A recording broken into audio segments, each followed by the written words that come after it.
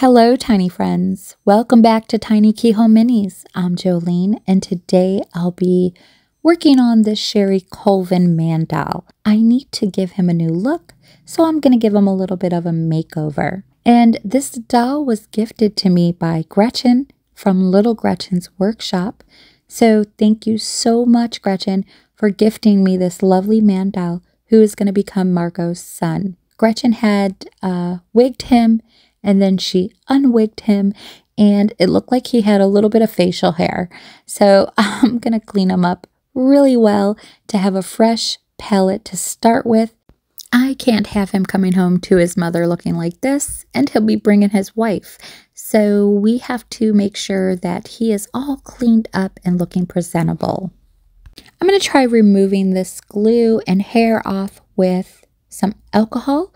And I'm just using some rubbing alcohol and a cotton swab. And it seems like it's working pretty well, but I had a plan B if it wasn't going to work. So this is working fine. I'm just going to continue with this. It's also removing any of the debris and dirt or paint that's left on here. So this should give me a nice clean palette. He is a lot smaller than Miss Margo, so he looks really puny compared to her and standing next to her. I made Miss Margo according to the house and some of the furniture in the house, so she's a lot bigger than he is, and I believe he's more of a true 1/12 scale. But it's okay. He'll look funny at first when he first arrives next to her, but he'll be in the yard when I extend the base and start creating outside, so it won't be too noticeable. This is really working pretty well, and you can see the difference. Okay, so I tried to leave his eyes and his eyebrows. I really like the fact that she used real hair for the eyebrows because Miss Margo has real hair for her eyebrows, but I accidentally wiped some of it away, so I just had to keep going. And that's okay, because he will have the clothes on that Gretchen made, and I absolutely love. I'm going to use some Liquitex matte varnish to prepare his skin and give him a couple coats of this, kind of like a base coat, because I'm really not sure which medium I'm going to go for. I have watercolor pencils, I have chalk pastels, and then I have acrylic paint, and I might use a few different ones, but no matter what I choose to use, I know with a few layers of this, that stuff will grip really well and should take hold and show up really nicely. So I'm going to do his head and his hands, and I'm going to probably give him about 3 coats and let them dry in between each one. Okay, he's all ready for a fresh face and a new look, and I noticed 2 of his buttons came off. And I was only able to find one, so I lost one, and I was so upset because I'm pretty sure that Gretchen made those buttons. So I was kind of upset about that. I realized that they were polymer clay buttons, so I stopped everything I was doing and made a huge batch of polymer clay buttons, and now I can go ahead and replace the lost button. And I'm also going to add 2 more buttons to the cuffs of his sleeves. So here's one little button, and I'm just gluing them back on with some tacky glue. And here's the other one. I just tried to match the color as best as I can because my brown clay was a little dark, so I actually had to paint them. But I think it looks okay. I don't think it's too off, and I'm just going to put one right here, and then I'll put one on the other side as well. And these ones are probably a little bigger than I would like them to be, but it's okay. He likes them. We'll go with it.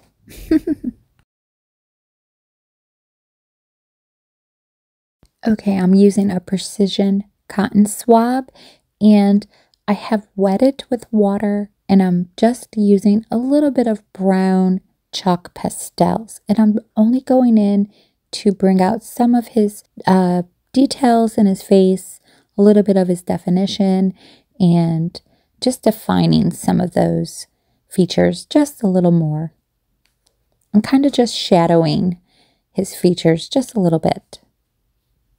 I'm going to use the same technique on his hands and bring out some of those details on his hands as well, because his hands were never detailed and they do have a little bit of detail on them. So I just kind of want that to be seen a little more. And I'm going to give his nails a more of a natural nail color later on. Okay, I have all of his facial features and some of his natural definition coming out. And now I'm working on his eyes. So I'm just adding a little bit of white acrylic to his eyes. And he looks a little scary.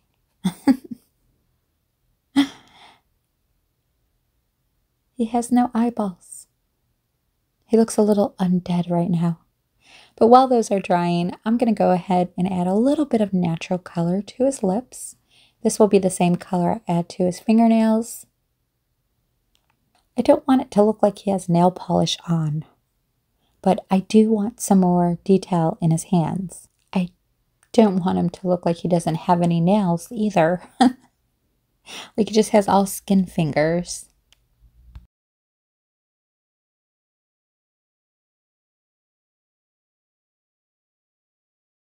Okay, I painted his eyes on and I'm using raw umber and a little bit of black. And now I'm going to go ahead and start his hair. So the first thing I'm going to do is kind of just staple on the same color. It's a little bit of raw umber and black. And I'm just going to go ahead and kind of stamp it and dab it on around his head, because this is where I want it to look like it's a close cut and kind of like a shave, that tight, close cut, kind of shaven bottom half of the head. And that's what I'm going for with the paint before I add on the hair. I'm going with like a tapered fade for this section of his head, for the lower section. So I'm going to do this raw umber mixed with a little bit of black. And then I'm going to go over it with a light gray and add some gray into his hair, because he is in his 40s. Miss Margo is in her 70s. So even if she had him in her 30s, he would at least be in his late 40s, somewhere around there. So that's what I'm kind of assuming. He's in his late 40s and he should have some sort of gray hair. Everybody grays differently at different ages, but I'm just going to give him some to suggest that he is a, how do I want to say, maturely grown adult. Not a young adult, but not an old adult. He's no spring chicken, but he's a little ripe. I'm just trying to be polite about the age thing. I know some people are super sensitive about that. So I don't want to insult him in case he's one of those people. I'm just cleaning up some of the paint around his ears, and I could very well leave him bald like this. But I'm not going to do that to him. So now I'm just going in to add a little bit of the gray.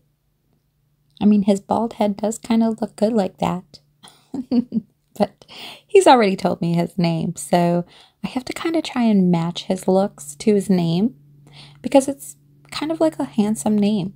So I'm going to hook him up. I'm going to finish covering the top of his head with the paint as well. So yeah, this look isn't going to suffice his name, that's for sure. He needs to be super handsome. Okay, so I have his head painted and this kind of looks good, but I want to put real hair on him. Now, I did wig him and then I unwigged him because I knew in the first place I wasn't wigging him properly, and I knew I wasn't going to be able to do anything with it, but I was just being stubborn and I was like, it's going to work, it's going to work. And then I couldn't do anything with it, so I took it off. And now I'm going to wig him properly. Now, I'm kind of giving him a few different hairstyles in one, which is going to sound really weird, but I think it's going to work out. So I have a nice defined part, and then I'm giving him kind of like that taper fade with a comb over, and it's kind of going to be slicked back a little. And then on top of that, I'm going to add that little wavy fringe bang to the side. So, yeah, it does sound a little crazy, doesn't it? And I'm sure it does sound like I'm off my rocker, but we'll see. Let's see if I can put my cosmetology skills to the test here. It's been a while since I've been in the salon, but let's see.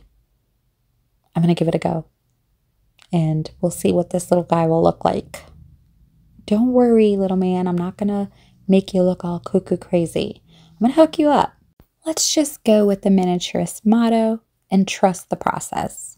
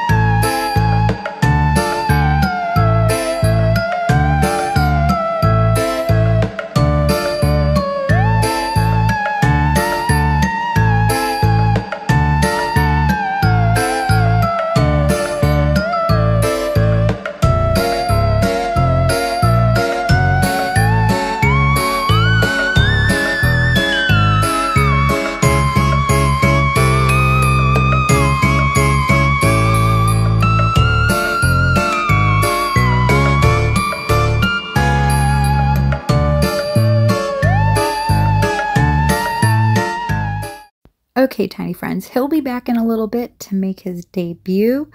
And I'm going to work on his cute little cowboy hat that he came with. And Miss Gretchen made this little hat. So I'm not going to change it too much. I'm just going to dress it up a little bit with a few embellishments since he has a new look and he'll have a new life. And now he can have a new hat. I'm going to borrow some of Kiwi's baby feathers that I've collected as she shedded them. And I have a few different styles of feathers. It's okay, Kiwi. You don't need them anymore. They're kind of like her baby teeth. But some of these feathers would be really great for a fedora or a woman's hat. So I want to make sure that I get the right style feather. And this straight feather looks like a really good cowboy hat feather. This one probably wouldn't look so bad. I'm going to just try it just to see what it looks like. And it doesn't look too bad, but it's a little off. So again, some of these feathers are just for different style hats and they just kind of look off. So you got to make sure that you're picking the right style feather. I have this little fluffy feather and it's got her little markings on it. And then I have this one. This one will make a really good fedora feather or a lady's hat. But I'm going to go with this one and just trim off the stem. And then I'm going to use some tacky glue to glue it in place. And tiny friends, I am so glad that is over with. Who was having flashbacks of cutting their Barbie doll's hair? I always cut their hair and it did not look good. I guess that's why I went to hair school later on in life. But I can say he does look a heck of a lot better than my Barbies ever did. And that I promise you. I have this feather too. It's been sitting on my desk. So I'm just going to cut it down to a mini size. And I'm going to add this to Kiwi's feather. I feel like it needs another feather and I like the way this one looks. I think it might look really good with Kiwi's feather. So I'm just going to trim it down and add it. I also need to add some sort of like metal buckle or some sort of embellishment. I'm going to go through my tidbits and see what I have. And I've pulled out a few from this case. But I also have these metal ear prongs. And I'm thinking if I can find one small enough, that might actually look good. I kind of like the way that looks, but I think that's the smallest one I have. And I'm hoping that it looks really good because I really want to use it. Okay, one more thing I want to add. I have this brown braided leather belt and I think it's going to look really good. So I'm going to use this.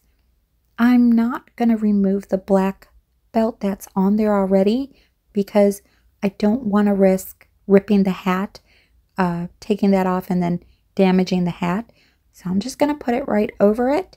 It's not going to be noticeable and I think it'll be just fine. So I'm just adding tacky glue to this and I'm just going to wrap this right around.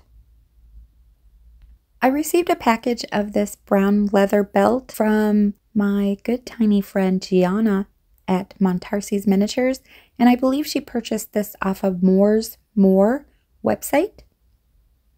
But I think it's pretty neat and I love it.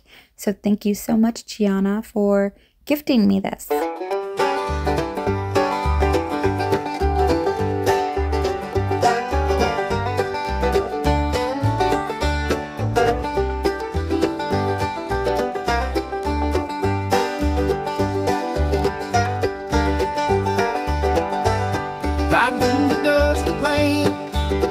Horse he reigns, with his hat and boots of leather. He's the Lone Ranger, he's the cowboy man, so brave and bold that his heart will go, he'll never fold. He roams the wild with a six-shooter by his side, the cowboy man who never hides. With his lasso he'll round him up, no town and G can't disrupt from sunrise until the moontide. He'll keep on riding, never asking why. He's the cowboy man who never hides. If this lasso will round him up, no cow and jeep can disrupt from sunrise until the moon's high. In the heat of the sun or the cold of the night, he'll keep on going, never losing sight. His duty to protect and serve the cowboy man. He's got the nerve. He's the cowboy man, so brave and bold. His heart of gold, he'll never fold. He roams the wild with a six-shooter by his side. The cowboy man will never hide. If this lasso will round him up, no town and jeep can disrupt from sunrise until the moon's high. Okay, tiny friends, this cowboy has a new look and a new name. Meet Cal. This is Miss Margo's son, Cal, and that's not short for Calvin, but Calton. He was raised on the farm, so he's 100% cowboy. He cleaned up like a new shiny penny, didn't he? And he's very handsome. But sorry, dolls, he's hitched. And we'll be meeting his wife next. Miss Gretchen, thank you so much for gifting me Cal. I absolutely adore him, and I know Miss Margo is going to be so delighted to have him home again. I hope you all enjoyed this video today. If you have, please click that like button and give it a thumbs up. And let me know what you think of Cal in the comments below. As always, I like to thank everybody for subscribing. Welcome to all my new subscribers. Thank you all so much for your support. I think this cowboy is ready to come home. So until next time, tiny friends, I hope you all have a lovely day, and I will see you all on the mini side. Bye-bye. He's the cowboy man who never hides. If this lasso will round him up, no cow and jeep can disrupt from sunrise until the moon's high. In the heat of the sun or the cold of the night, he'll keep on going, never losing sight. His duty to protect and serve the cowboy man. He's got the nerve. He's the cowboy man.